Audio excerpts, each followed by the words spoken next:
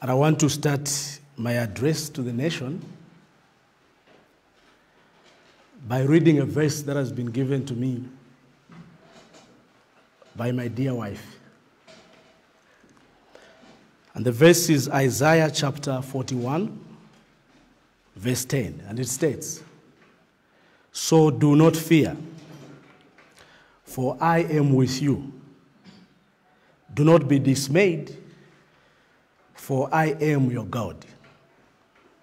I will strengthen you and help you, and I will uphold you with my righteous hand. So help me God." I decided today to address the nation at a setting of my choice that represents who I am, Kalingalinga, because this is exactly where I come from. This is what has shaped me and what has shaped my life. All my adult life, I have stood for justice, equity, accountability, transparency, peace and unity, national development, and ensuring that every Zambian is given an opportunity to make it in life. Early on in my very young days, I was given an opportunity to lead as a prefect at school.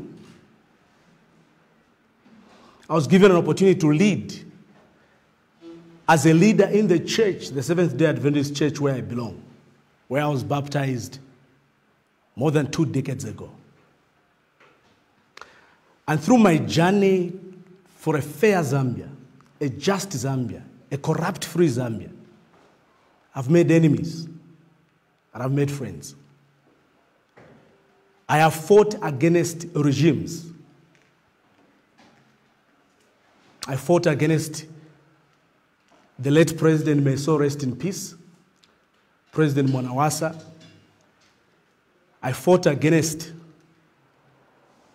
President Rupia Banda, may so rest in peace. I fought against President Michael Chilufya Sata, may so rest in peace.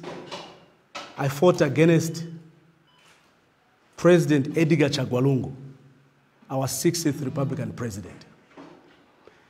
In all these things, I've done so to provide the credible checks and balances so that somebody can have an opportunity that I had to go to University of Zambia, finish school even when my parents had died long before, going to the University of Zambia and have an opportunity to graduate even when we didn't have anything. And I've made decisions that would have made it so easy for me if I wanted to be rich, because I've had an opportunity to sit with presidents, to sit with decision makers.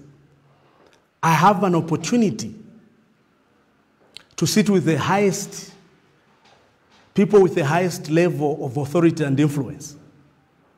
And I've had opportunities to have access to resources, to power, to influence. But throughout my life, I've chosen to speak for those that are downtrodden. I've chosen to speak for my people from Kalingalinga, my monks, my mojos, my powis, my rumis at University of Zambia, Copperbelt University, all colleges and universities. That is what I've stood for. That's what defines me. And through that journey, it has not been easy. It's been difficult. I started my politics way, way back when I was a young guy, in our village in Lubiro, in Msoro. At age 13, when Zambia was changing to a multi-party democracy, I was very young, but I remember giving a vote of thanks at age 13 at a meeting that was attended by the MMD leadership then. I remember my father hosting the late Wezi Kaunda and putting up a UNIP campaign camp at our village. in 1996. I was given the greatest opportunity to leadership when I was elected the president of the University of Zambia Students' Union, Yonzasu, in 2005 to 2006. It gave me impetus. It gave me an opportunity to voice out and to speak to the powers that be. We fought for meal allowances. We fought for the scrapping off of the bursaries to increase the number of young people that had access to government scholarships. We fought for the accommodation of university students. And I was given a privilege to sit in the constitutional reforms, the National Constitutional Conference of 2008 as a delegate. I was given an opportunity to sit in the constitutional reforms, the technical committee period of President Michael Chilufya-Sata, may so rest in peace. I was given an opportunity to sit as a delegate at the Bill 10 constitutional reform process. And through my years at UNZA, I fought for the common man. And I learned a lot, and it helped to shape me to be what I am today. It was during my days at UNZA that I came to know one Mwana Mugotu, may so rest in peace, Anderson Kambera Mazoka. And I joined UPND in 2001. I was in UPND for 7 years. I joined Anderson Kambera Mazoka for a simple reason, that this is a man who was a nationalist. If you look at the original team that we had in UPND in 2001, way before President Hakainde Sami Jilema, we didn't even know him then. He didn't even know us then. He was never anywhere near UPND. If you look at that team, it represented unity of purpose, all regions, all ethnic groupings. Mazoka had a clear vision to unite and develop this country. And we joined him as young techs and worked with him for 7 years. When President Hakainde Sami Chilema joined us in 2006, we worked so tirelessly to build him. I was amongst the people that were at the center of the UPND 2006 General Conference or convention that was held at Mulungushi International Conference Center. And we delivered the president. I left UPND in 2008 because we didn't agree with the direction that the party was taking. And let me just use this opportunity to clear this fallacy that I've heard from some people from UPND, that President Hakainde Sami Chilema took me to school. He can't take me to school. I'm 45 years. The time I was joining politics, I was in the field. I was a retiree, I'd worked, I'd done everything. So there was no point at which President Hakainde Sami Chilema released a coin for my education. Nowhere. He was not even there. By the time he was coming to the fore, I'd left University of Zambia. So he doesn't come anywhere near the picture. When we couldn't agree with the direction that the UPND was taking, we separated. And I left UPND in 2008.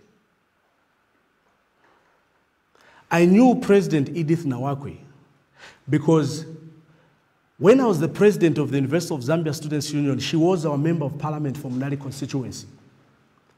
And we used to work together very closely.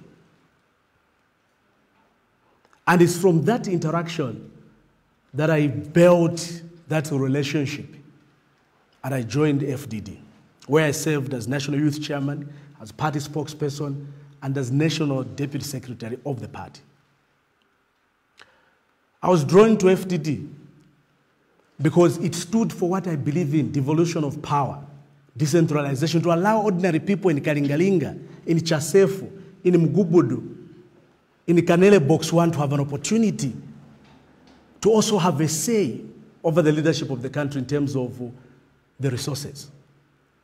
And I'm proud of the work that I did for FDD. And I'm proud of the leadership of the FDD and the opportunity they gave me. But a time came for me to continue my journey to contribute in the smallest of ways to the development of this country. I had a very close relationship with President Michael Chilufya Sata. May so rest in peace. We used to plan a lot with President Michael Sata. When I was the president of the University of Zambia, President Michael Sata running PF, we always used to meet and plan. We fought constitutional battles. We fought for reforms in the judiciary. We fought for the rights of the workers. And we fought for equity and fairness, and we fought against corruption. And because President Michael Sata was a man like myself, a man of the soil, a man who represents the poor, the marketeers, the taxi drivers, the underprivileged, he stood for pro-poor policies. It was very easy for me to look at the record of the Patriotic Front in the eyes of President Michael Sata, and the drive and the passion that he had to open up this country to commerce, trade, and industry through a robust infrastructure development. And I joined the Patriotic Front.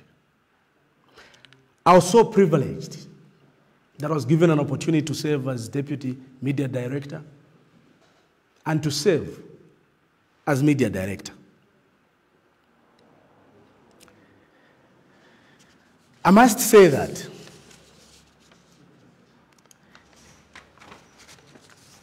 when I joined the Patriotic Front, I divided opinion. And leaders will divide opinions. Leaders are not scared of opinions. Leaders do the things that they know are right, even when nobody believes in them. I lost friends because some of them thought I was a traitor, that I went to the political party that I criticized all my time. But they forgot that I started criticizing Levi Patrick Mwanawasa. They forgot that I was the same guy that was criticizing Rupia Bwezanibanda. They forgot I was the same guy that was criticizing President Michael Sata. And I was the same guy that was criticizing President Edgar Chagwa. And my criticism has never been about me. It has been about the people. It's been about a difference in policy. And some of them thought I was a sellout. Some of them thought Njala ni Nyokola.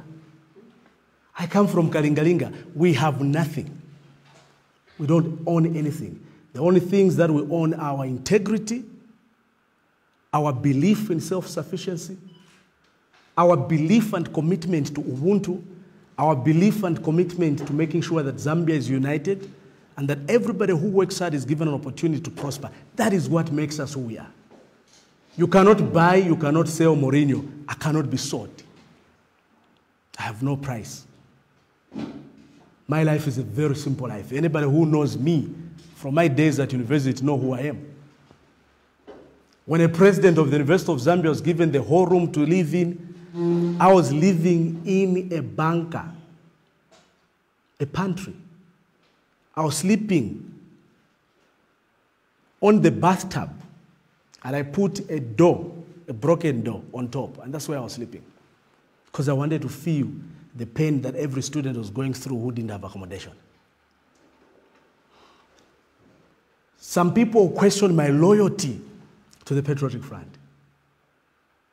And I want to say that if there's anybody who has stood for the Patriotic Front, who has fought for the Patriotic Front, who has defended the Patriotic Front, if there's anyone who defines what loyalty is, dedication, selflessness, commitment to duty is, that person is Antonio Mourinho Mwanza. I have fought for this party, the Patriotic Front.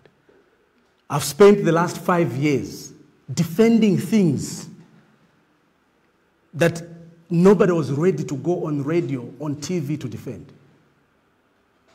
I've spoken in favor of the party, even when it was not fashionable to do so. Even when we were unpopular, I've always stood to defend the Patriotic Front because I've always believed in our goal to ensure a properly developed Zambia in terms of infrastructure and opportunity for all, especially those people like myself who come from the compounds, and the farmers who toil every day, the workers who work every day and still can't take their children to school because the money is not enough. I've been to every radio station and every television station in this country to fight for Patriotic Front, to defend Patriotic Front. I have lived, breathed, and spoken Patriotic Front. I've been to all the 10 provinces of this country. I've been to every constituency, every ward. I've knocked on doors, I've walked on roads, I've spoken to people in defense of the Patriotic Front. And I'm proud for everything that I've done and all my contributions to the party that I love so dearly, very, very dearly. I love the Patriotic Front, very dearly. Very, very dearly. So if anyone wants to question my loyalty, then they're not being honest. They're not being fair. They're not being just. Because I have been a definition of loyalty in the party. And I wish to use this opportunity to thank President Edgar Chagwa Lungu. I want to pay particular tribute to my boss, Honorable Davis Mwila Ulusato, whom I've worked for and worked with for almost 5 years. I want to pay tremendous tribute to the leadership of the Patriotic Front for giving me an honor and a privilege to serve the Patriotic Front. And this brings me to the issue of the PF. In 2001, we went to a general election. We lost power. There are those who thought maybe we never used to tell our people or our leaders the truth. Everybody who is honest will tell you Mourinho does not mince his words. I speak from my heart. Nilibe ngongole. Nilibe ngongole. Siniopa muntu. I don't bootlick. I have no time for that. I speak my mind because I don't worry about what I'll eat tomorrow. As long as unga ulimo, olosoti ni ndio. We don't worry. We come from Kalingalinga. We did our part as Secretariat. And we continue to do our part as Secretariat. We continue to provide our opinions, our advice. But we don't have any authority to make decisions. We are simply workers of the party. We are simply cadres of the party. Ours is to provide our honest opinions to our leaders, and it's up to our leaders to make decisions for themselves. After our loss in 2021, the Patriotic Front took a very important step. They appointed a team that went countrywide to come up with a post-mortem report that gave details of why we lost power. And that post-mortem report also gave details of the recommendations of what Patriotic Front ought to do to bounce back into office in 2026. I'm not here to give the details of the post-mortem report because it's an in-house document. And I will not betray the soul of the Patriotic Front by addressing the party that I love. I won't. But one of the key issues was that the Patriotic Front must go to a general conference to elect a leader to take over from President Edgar Chagwa Lungu and mobilize the party, PF, for 2026. That was a key recommendation among several recommendations of the post-mortem report. And that is what brings me here today.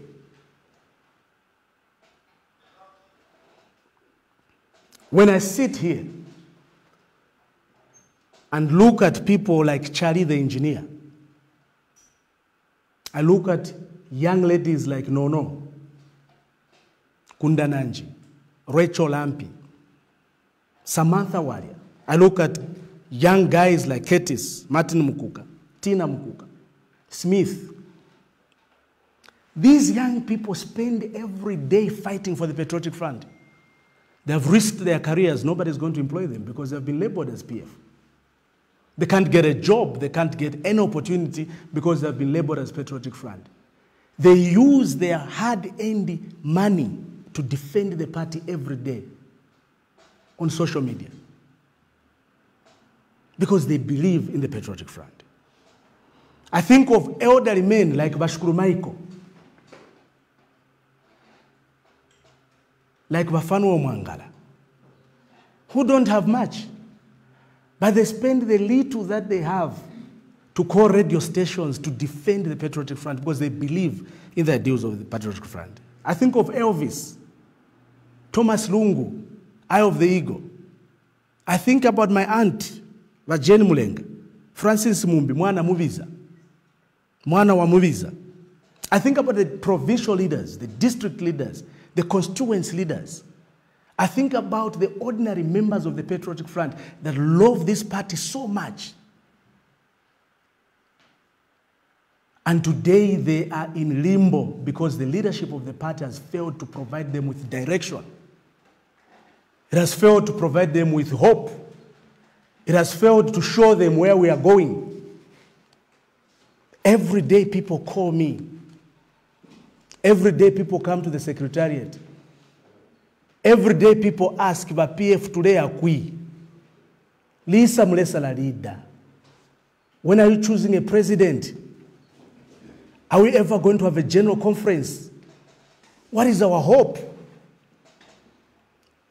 2 years down the line, the leadership has failed to provide direction for this party. The leadership has failed to give a clear roadmap when the party is going to a general conference and elect the president of the Patriotic Front that will mobilize this party for 2026. Almost 2 years down the line, the party is failing to mobilize. President Michael Sata gave us an example every time he lost elections. He went back to the structures. He went back to the people. Our structures are in dilemma.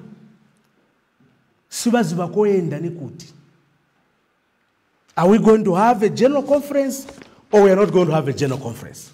That's the question. The membership of the party has been loyal to this party. I know the Central Committee. I've worked with the Central Committee for the last 5 years. The majority of the members of the Central Committee means well for this political party. But there is a small clique within that thinks that they can bulldoze and risk the contributions and sacrifices that people that worked with President Michael Sata have sacrificed. The contributions and sacrifices of those that have been in PF for 20 years and have not benefited anything, but they continue to support this party. There is a small group that thinks they can bulldoze and delay the process to elect the next leader. Even those that mean well for the party are failing to come forward and help the party. Because a party without a leader cannot sell. A party without a president cannot sell. Our members want to see a president elected. Our members recognize that we only have got 2 years before the next election. Our members want to see a party with a president. Having been part and parcel and worked for the Central Committee as a person at the Secretariat, I can say this with confidence, that there is no commitment, there is no willingness, there is no desire There is no dedication whatsoever from Central Committee to take this party to the General Conference.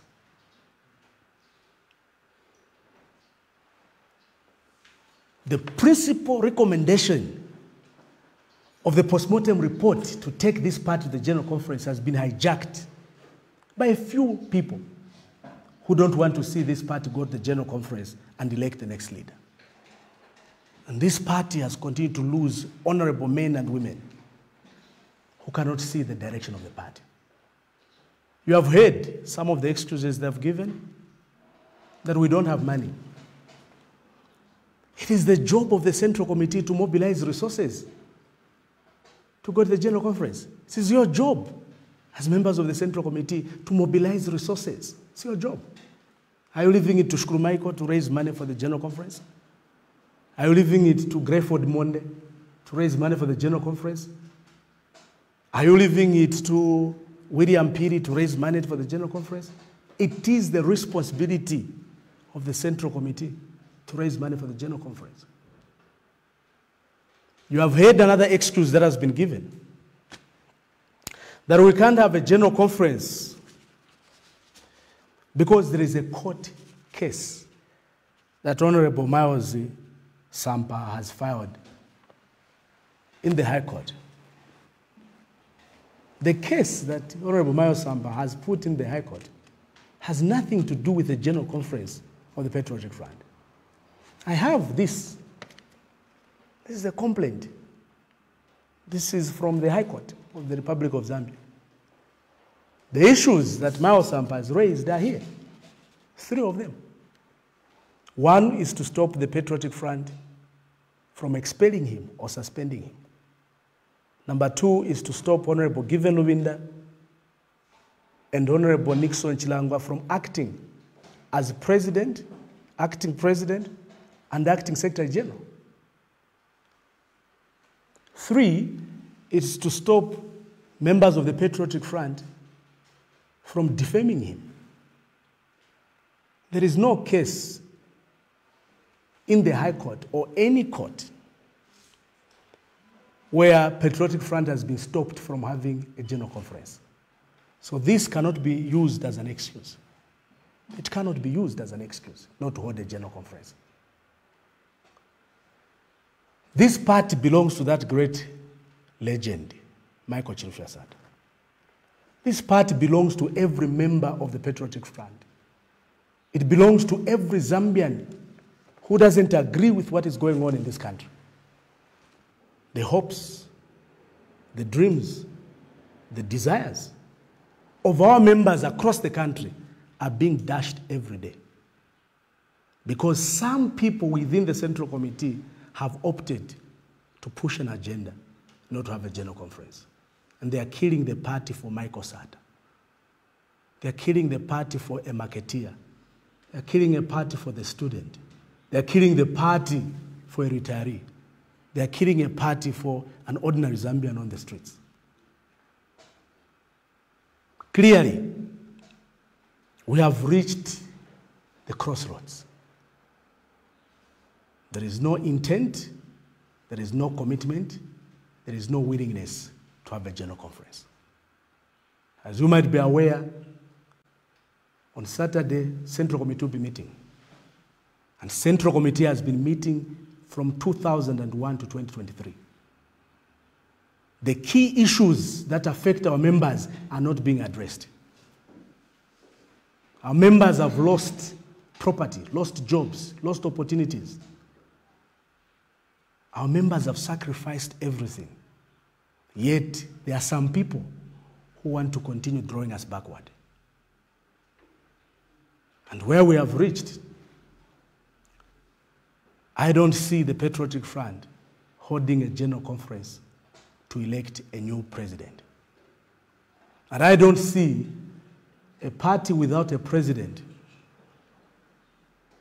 mobilizing itself for 2026.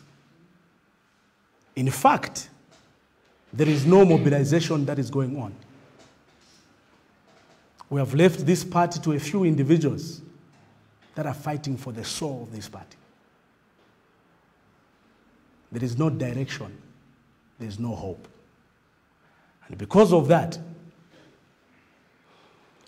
I want to announce that today I have decided to take the following steps. Number one, I have decided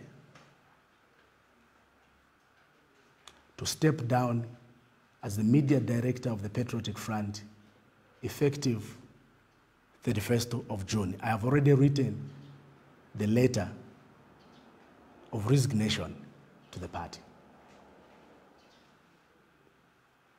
Subsequently, I have decided to withdraw my membership as a member of the Patriotic Front. It is not an easy decision because PF is my family, because PF is my party, because PF is the party that I fought for. And I've dedicated everything.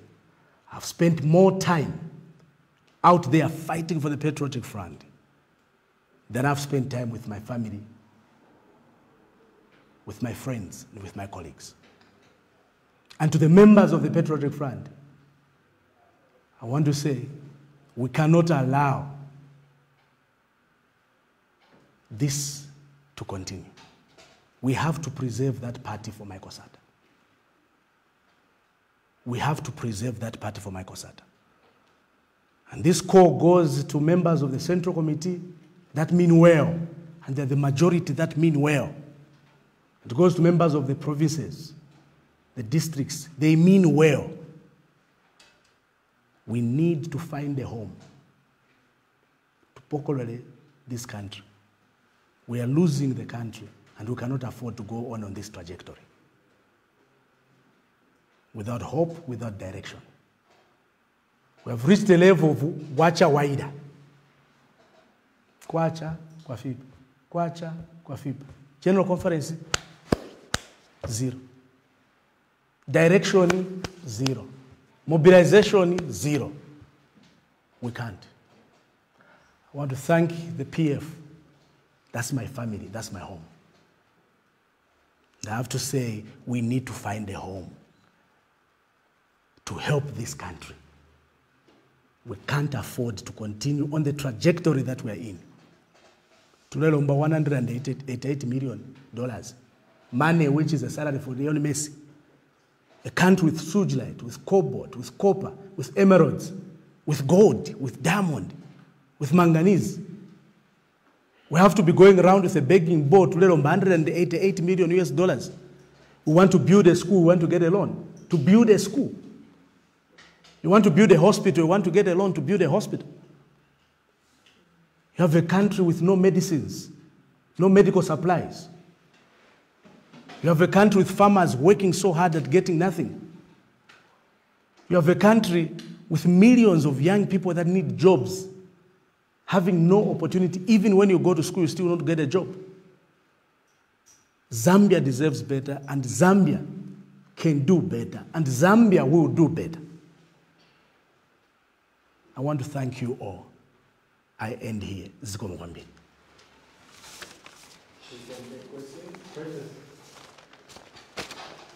I'm not going to take questions. I was here just to address the media. And sorry, comrade, I will not take questions. Thank you so much.